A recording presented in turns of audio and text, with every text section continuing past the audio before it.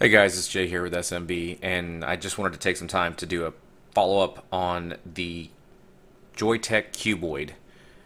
Let you know what my thoughts are a few weeks into vaping it. Day to day, it is my go-to mod of choice right now for day-to-day vaping, and kind of let you know what reservations I have, if any, or let you know my impressions. We're also going to do a firmware update, and I've already done the firmware update, but I'm going to walk you guys through the process of how simple it is and how easy Joytech has made it for anyone with a PC to perform this update. So, moving on, this was reviewed a few weeks back. It's the Cuboid by Joytech, and I got the black version.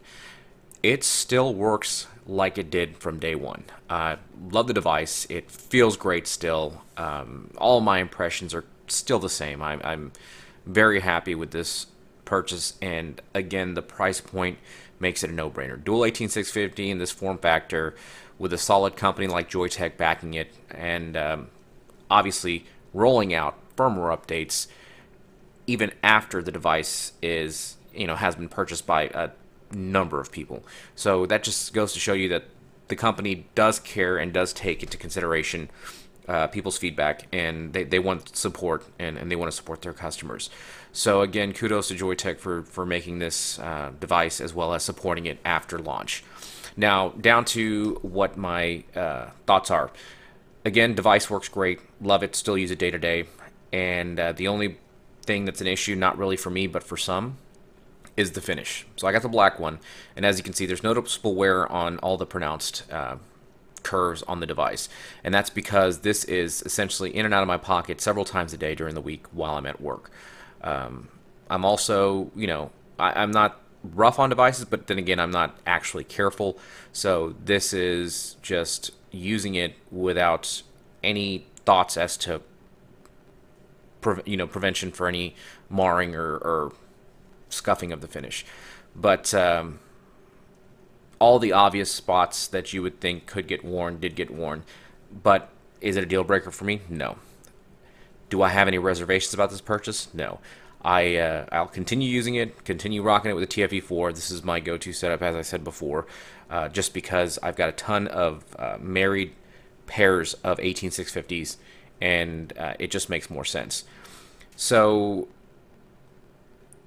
if you're on the fence, or if you're considering it, buy it. If you're somebody looking to get into dual 18650 mods, buy it. If you're a new vapor and you don't know what you really want, and you don't know if you're going to do it for vape for a while or if it's just something short, buy it. I mean, there is really no reason at a sub $40 price point to not purchase this device.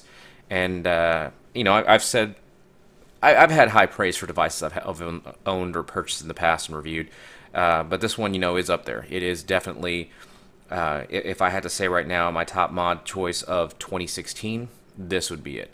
So let's go ahead and dive down and see what it would take to actually update the firmware. So as you can see from the screen, we're looking at Joytech's website, and they really nice, simple layout. All we're going to do is we're going to go to the support page, and in here it pulls up a number of things. What we're interested in is software download. So from here you'll have an option. We're going to get the VT software to upgrade Cuboid, and I've already downloaded it. So and of course I stated earlier I upgraded it, but all you need to do is select this. It downloads the file after you select which operating system. I did this on a Windows-based PC, so I select that. It queues it, saved it to a folder on my desktop, and here is what's in the compressed file once you extract it. So making it very easy for everybody, I use Chrome for my web browser. This is an IBM-based PC, so it's not Mac, and all you need to really do is have a USB port to plug in the cable that comes with the device, and from there you just plug it in, get it ready. We're going to click on Update Firmware, and the moment you select that, this window pops up. So as you can see, the update option is grayed out, and that's because it's not plugged in and it's not detecting the device. So let's go ahead and plug this in. Oh, and by the way, the USB port is right there, micro USB. plug it in, and it detects it quickly.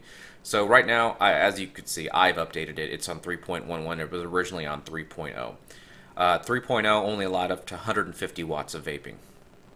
But and then of course 3.11 unlocks additional wattage, amongst that a few other features, which I'll briefly touch on. And there's maybe some things I'll miss, but only the key points that I feel are a huge difference and that would impact me. So if you haven't done this and you're at 3.0 or something lower, we'll hit update. And then when you hit update, it brings you to the folder that has all of the firmware files in it. So this is what the first or the launch firmware was, and it allows you to roll back the firmware, which is cool. Some devices, once you're upgraded, you're done. But if you feel that you want to revert back to the original firmware, you can. But I selected version 3.11, and although it's updated, it'll do it, and there you go. So we're done, and we can exit out. And if you just want to double check your firmware version, you just close this application and bring it back up like I just did, and it shows your firmware version at 3.11. So let's get out of here and take a look at the device, unplug it from the cable. And so we're essentially looking at the same screen we were looking at before. It looks the same at 3.00 on this screen, which is the standard power mode, than it does on the 3.11. The difference is that once you start selecting temperature control, you know what, let's just go ahead and show you guys.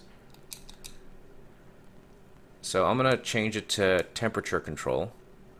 Even though it's not a temperature, we're not really going to fire it. So the problem was that with the power on temperature control, it didn't really allow you to roll backwards. It only can progress or move forward. So I didn't like the fact that you couldn't go backwards. You had to kind of hit your spot, and if you didn't, you'd have to round robin and go all the way back. Now the device will actually allow you to go up and down. All you have to do is, once you select the power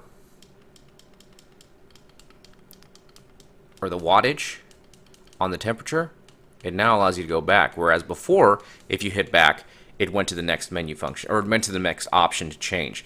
So all you do is, once you select it and it's blinking, you just hit up, and once you're in up, you can go up and down, and it'll change just that field.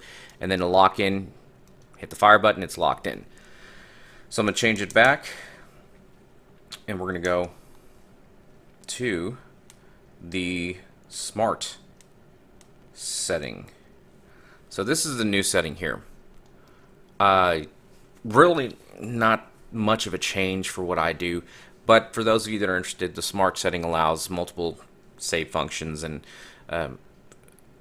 it just allows a more user-friendly experience. So again, I'm not going to use it. I normally have this build on here, and I stick to the same type setup, but for those of you wanting some versatility, it gives you that. So I'm going to change it back to power. Fire it, and I'm back here. So, does it vape the same? Yeah, still solid vape. Very nice. Didn't really change anything for me, other than it gives me that extra functionality, which is nice. Again, Joyetech supports this device even after launch, and I can't say that about a lot of other devices. So again, guys, very easy to upgrade, very user-friendly software, nice device, backed by Joyetech. This is a no-brainer. Go out and buy it now. So on that note, guys, that's really all there is to this video. I wanted to thank everybody for watching. If you haven't already, subscribe, thumbs up. We also have Facebook and I believe Instagram now. Once we figure out how the hell to use it, we'll probably start doing more stuff there. But yeah, so again, we appreciate y'all's views. Y'all have a great night.